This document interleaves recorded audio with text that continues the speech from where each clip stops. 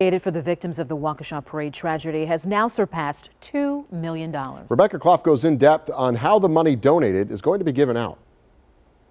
Organizers for the United for Waukesha Community Fund say they want to start getting the money donated into the hands of the victims in the next few weeks.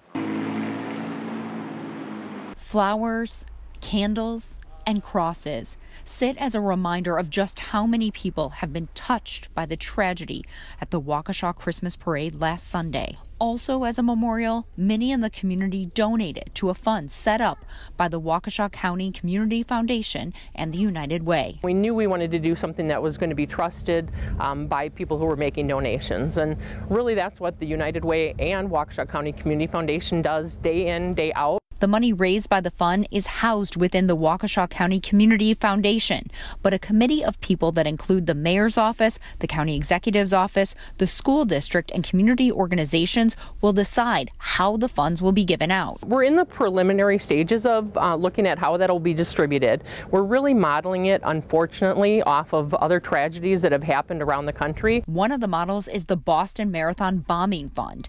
It had a tiered system to decide how much money each victim would receive, and that is the plan for this fund. The first tier will be families of those who died. The second will be hospitalized victims, and the third will be non-hospitalized victims who received medical treatment.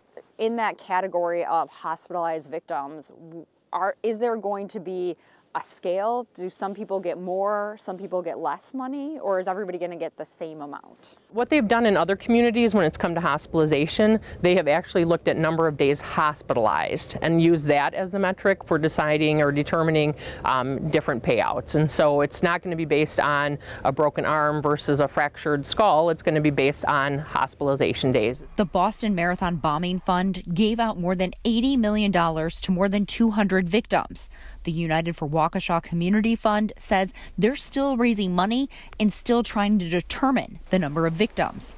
That will help them determine the metric that will be used to compensate them. There's a whole category of individuals that seek or sought medical attention that we're not sure how many people will be in that category.